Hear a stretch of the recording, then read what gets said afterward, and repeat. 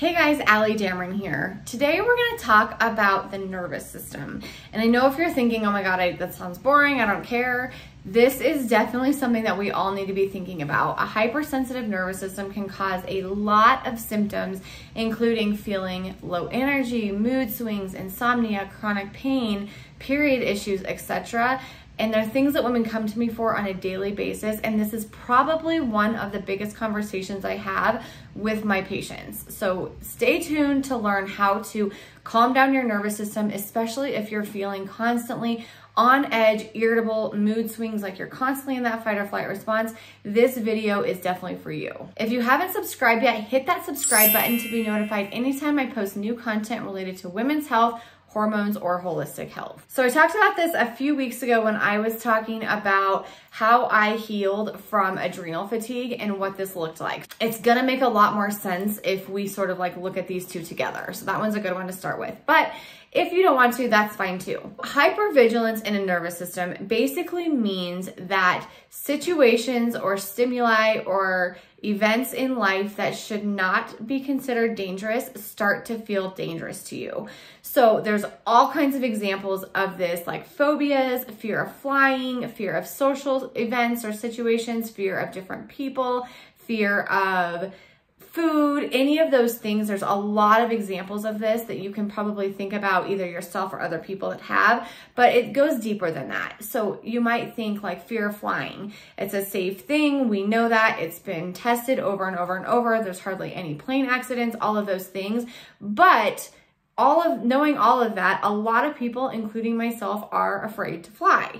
It doesn't prevent me from flying. I just kind of suck it up and do it. But my nervous system is definitely very on edge every time I'm on an airplane. And the thing is, it didn't always used to be that way. And I didn't really ever have an event necessarily that triggered that for me after all of the years that I did fly. But one day my nervous system got the message, flying is scary. And so every time I'm on a plane and we hit a bump, my nervous system goes up, I go into that fight or flight response, my heart starts beating fast, I get kind of hot and clammy, and my mind starts to race. And you might feel like you have these experiences in different areas that you can specifically think about, or you may just feel like this on a regular basis. I know a lot of women and moms out there feel just hurry up and get going and yelling and ragey and irritable and mood swings and fatigued and all of the things on a pretty daily basis, even just like when relating to their families. And I think a lot of us feel a lot of shame about that and guilt that we are that way. I have a lot of women come to me that want to change that, which is kudos to you, and I get it. I was like that at a point in my own parenting journey too. And that is, the root of that is a nervous system that's hypervigilant. So I want to give you an example of this.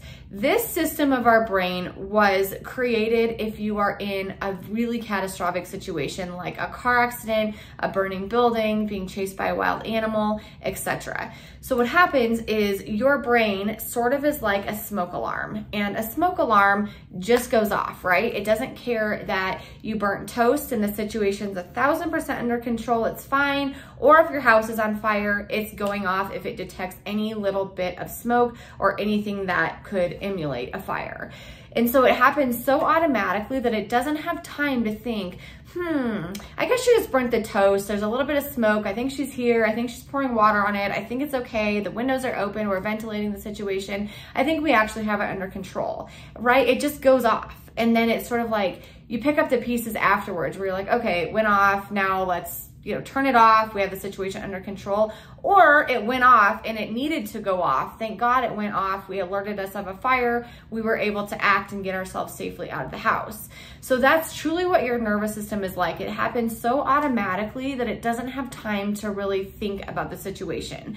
So what happens is over time, those of us with a super hypervigilant nervous system start detecting normal, safe things as dangers more and more and more. So the more you buy into this hypervigilance of your nervous system, the worse it's going to be long term. So for example, when I was afraid to fly, for example, and I let myself kind of do that, my nervous system went off and I was like, oh my God, I'm scared now to fly. And I started buying into the catastrophic thoughts instead of saying like, nope, we're not doing this, we're fine, not a big deal, kind of calming it down. it got worse for me before it got better. I am still in the process, I'm not going to lie, of helping myself through that. And there's a lot of strategies that I've worked through, and it's much, much better than it was. But we definitely learn how to be scared of these things. So the good news here is, due to this idea called neuroplasticity, the same way that we learned how to be scared of things, like maybe you learn to be scared of a snake. A snake by nature is a fairly like neutral thing. Like, yes, there's venomous ones and things that we should definitely avoid and get out of the way of course. But like a bull snake or something like that is not something to be scared of. I also am terrified of snakes. And so at some point in my life, I learned to be terrified. My family growing up was terrified. And so I learned that those are super scary. I have friends who go in their yard and pick up the snake and like throw it out of the way, or they just leave it there. And so their brains obviously did not get the message that that was something to be scared of. So you can see this idea of like neuroplasticity. Some people are scared of some things, some people are triggered by other things, and we're all a little bit different in that way. So that's a learned response. Contrary, if you think about, I'm going to give you a different example of neuroplasticity, learning a foreign language. So in high school, maybe you wanted to learn Spanish and you went to Spanish class and you read it, you know, spoke it, listened to it, were immersed in it. Your brain then learned Spanish. And over time, of course, it didn't happen immediately. You had to, you know, continue to wire that in there, but it eventually learned Spanish. And then maybe we graduated from high school and didn't use Spanish or the foreign language that we used for a while. And we didn't just say, stop learning it, don't think about it, we don't want to use this anymore. If we wanted to unlearn it, we simply just stopped using it. You can't force yourself to unlearn things, because what your brain focuses on is what you're going to get. So the more that we are like, don't focus on your knee, for example, if I said, don't focus on your knee, don't focus on your knee, don't focus on your knee, you're gonna focus on your knee. I know I certainly just did. By sitting here, I started to notice my knee. So you can't force yourself to unlearn things or calm down. You simply just stop using them and teaching your brain that that thing is a safe thing. Hence the idea, I'm not a psychologist or a mental health professional, but hence the idea of exposure therapy, which I certainly know for myself, the more I fly, the easier it gets, because I'm able to say during turbulence, okay, this is safe, we're good, this is fine. Think about some stats and facts, because I'm an analytical person that I've learned, and, you know, sort of take it down and realize each time that I experience a bump or whatever in the air and we don't crash, that's a win for evidence. But if I don't use it for a while and I haven't flown for several months or whatever, it definitely gets harder. It definitely got harder for me after the pandemic, when I had not been flying and hadn't been able to kind of exercise that part of my brain. Okay, so the good news here is that we can now, I've given you numerous examples about how you can actually unlearn this. You came in the door this one way of learning it. Now we can walk straight back out the door the same way, but it's going to take a little bit of effort on your own part. We have to start to recognize why this is happening in the first place. For me, it was really, really helpful to understand why it happened. So for example, my brain at a certain point learned that flying, or if your example is you're in fight or flight getting the kids out the door in the morning, that being late is triggering to you. So I'm gonna give you a little bit more of a real life example now, because flying is not something that we deal with on an everyday basis. I know a lot of moms struggle at getting their kids out the door in the morning, and that tends to be a time where we're yelling and screaming and the kids are fighting back, and can tend to be a fairly chaotic time. Have you noticed that I probably experienced that? Because I definitely do experience this too. So that is a triggering thing. And so when we pull back the curtain on that scary thing, the trigger here is being late, at least for me. For me, I'm like rushing my kids because I don't want them to be late for school or sports, or I don't want to be late for my thing. So I think that kind of pulling back that curtain and saying like, okay, so the reason that you're in a hypervigilant state and kind of like up, yelling, hurrying, being chaotic, running around the house, all of those things, is because you don't want to be late. So then the next step that I do is say, okay, so what would actually be the worst case scenario if I was late? So if my kids are late to school, what happens is we park, I walk them in the door, I have to sign them into school, and they go on their way. Is it ideal? No. Is it catastrophic? Also no, it's not catastrophic. It is a minor inconvenience of my day. But by me throwing things around and yelling and screaming and hurrying them up, it's basically telling my brain that if they're late, it's this catastrophic life or death situation. So it becomes very hypervigilant, checking the clock and thinking about it. And so each day, this automatic thing just happens easier and easier and easier. So our job is to teach ourselves, okay, I'm not gonna go into fight or flight response today. I'm going to breathe. If we're late, not a big deal. And teach your brain that even that worst case scenario that you're thinking, if it happens, it's not that big of a deal. Now I know what you're thinking. Well, mine is really catastrophic. And if it did happen, it would actually be a huge deal and it would be catastrophic. So then the next step of that is to actually think about how probable that is. And there's worksheets out there, there's a lot of therapists out there, things like that that can help you. But I think if you start to pull open that curtain on that monster, you'll start to realize that it's either okay if it happens, probably a minor inconvenience, or really not probable to actually happen. So I encourage you, instead of just staying into fight or flight and without really looking at the situation, pull open that curtain and look at it and see what is the worst case scenario here. I also want to remind you of some things that can cause this hypervigilance. So pain. I had this, and if you want more information on chronic pain and how this works, you can go to the website P as in Paul, D association.org/symptoms. If you're having like chronic symptoms, migraines, back pain, neck pain, IBS symptoms, dizziness, eczema, all of these different things are a part of our hypervigilant nervous system and a reaction of that. And so there's this wonderful website that is what started my journey in learning about the nervous system to begin with, called ppdassociation.org. So they're an amazing group of physicians out there who treat this way and teach you about this, and they are wonderful and, quite frankly, for millions of patients, life-saving. So go check that out if pain or symptoms is an issue for you. Other things can be social settings, like people that have agoraphobia or are afraid of certain social situations, flying, like I mentioned, chemicals, foods. Foods can also create hypervigilance. A lot of people with food sensitivities maybe were told that gluten can cause bloating, and bloating is really, really triggering to them. And so they learned that gluten could cause that. And so the next time they ate gluten and got bloated, they created this correlation and causation.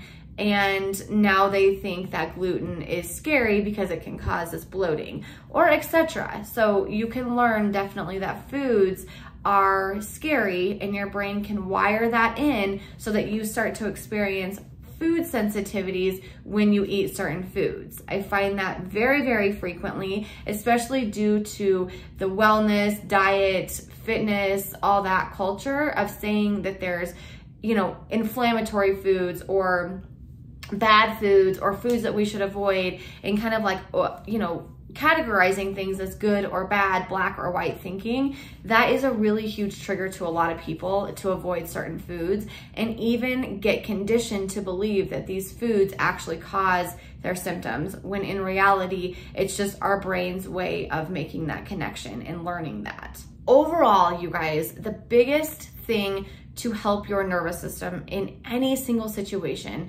is to turn down the fear. This might be the fear of flying. This might be the fear of chemicals or food. This might be the fear of failure. This is a big one. A lot of perfectionists fear failure so much, and they feel like if they're not perfect, that, you know, everything is a catastrophe, and that is the lens at which you're viewing this life through.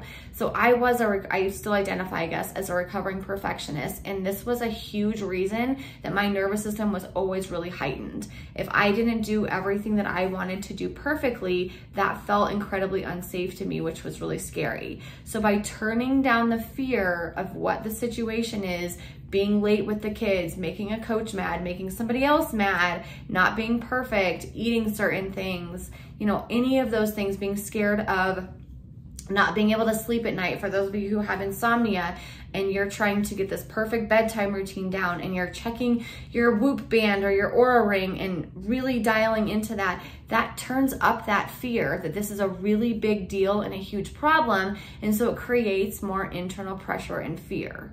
So we ideally want to rewire your brain to teach you the world is safe. Your situations are safe. there's not a catastrophic thing happening numerous times a day. The things that you are worried about, that your brain somewhere got the idea that these are unsafe, are actually safe. You are going to be okay. You want to give yourself these messages of safety versus danger. And so what happens is these catastrophic thoughts are called cognitive distortions and can start to act real. You're like, your brain's like, well, what if this happens? And it's the worst case scenario. And we start to be, what if that does happen? Oh my gosh, that would be so awful. And we go down the rabbit hole. So when you're noticing that and you're having, all or nothing thinking or catastrophization or any of these things, calling them out as what they are. They're trying to protect you. They're trying to keep you safe. If your brain catastrophizes flying because it thinks flying is so unsafe, it might get you to stay home. But the problem with that is once you buy into that, your world gets smaller and smaller and smaller, and more things feel unsafe until you have a lot of anxiety, which is not what we want. We want to start to challenge those fears, even though they might feel uncomfortable. Sometimes our brain is not the most reliable thing. I know a lot of us feel like we need to trust our gut, which is definitely a thing, but we need to trust our gut, not necessarily our brain, because thoughts are just thoughts. We don't always have to believe them. And most of the time our thoughts are pretty much not accurate, a lot of times.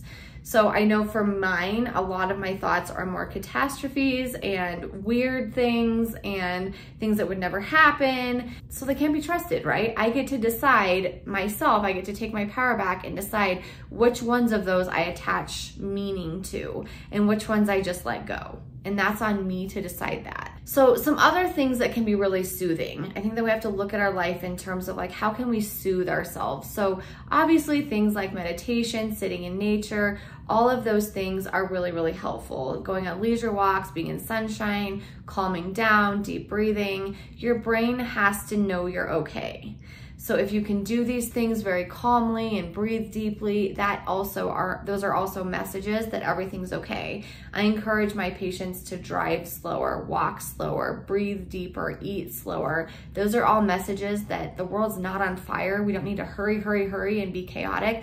We can actually slow down, deep breathe, be calm, and that will start to give the message to your nervous system that the world is safe. A lot of people get stuck when they're in this fight or flight and they're anxious or they're having the physical symptoms of trying to force their nervous system to calm down. So we start to say, okay, I just need to meditate for a minute, and we sit there and we start to close our eyes and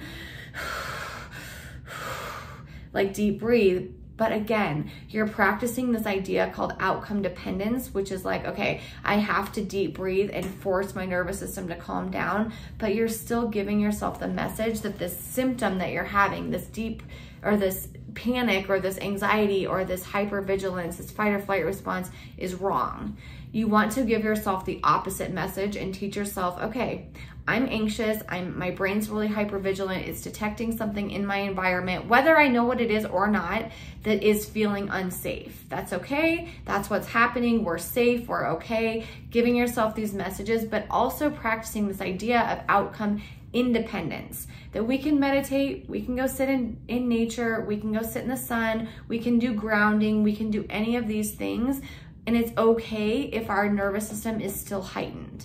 We have to be okay at learning how to sit in that discomfort to let things come down. The more that we force ourselves to come down, that's going to create extra hypervigilance because your brain thinks that's a huge problem that's there. So you cannot force a nervous system to calm down. If you can start to do these other things and teach your brain that the world is safe and you're okay and things don't have to be perfect, and it's okay if you don't please all the people, and it's okay if you make a mistake, and it's okay to fly, and it's okay to eat some food sometimes, and it's okay to do XYZ, your nervous system will take care of itself. That is the last step of this. You can't start with teaching your nervous system to calm down or making it calm down. You're going to be climbing an uphill battle. You have to start teaching it and doing actions and, paying attention to your thoughts and buying into the right thoughts, and then your nervous system will start to take care of itself. I hope this was helpful. That is my take on the nervous system and all the things that I've learned over the last 15 years of, professional training, my own experience, working with patients, all of the things. I've really spent a large part of my life and career figuring this out because it was such a huge problem for me to start with in my whole symptoms with adrenal fatigue and chronic back pain and anxiety and all of those things. So I have a lot of different episodes on why I got adrenal fatigue symptoms, how I healed from my adrenal fatigue. So go check out those. I'll leave all of these videos in the description below. But I think that you'll be really enlightened. And if you're feeling like you're in this place where you're just constantly in fight or flight, you're constantly hypervigilant, you're constantly, freaking out, pull open that curtain. And what are you so scared of? What is the worst case that you're afraid of? And start working back there, teaching your brain that you're actually safe. That's my best advice to you. I help patients with this all the time. Therapists is great for this. People who focus on CBT, cognitive behavioral therapy. If you have a big trauma in your life, even like EMDR therapy, there's a lot of help for you out here that we can definitely get you feeling much better. I hope you found this helpful. If you have friends and family that could benefit from this video, please share this with them. I also have a free download called 6 Evidence-Based Habits for Healthy Hormones that gives you 6 evidence-based habits, basically what I said, for healthier hormones, easy things to fit in your day. And we do talk about this topic because it is one of the biggest topics of imbalanced hormones too, that other health professionals, other hormone experts are not talking about enough. Some people will say, balance stress or reduce your stress, but it goes much deeper than that and how to do that. So this is the beginning of it. I can go much deeper, but this is the beginning of how to teach your brain that you're safe, to turn down that fear response, to then turn down the stress response. So I hope you found this helpful. I'll be back next week with a brand new video.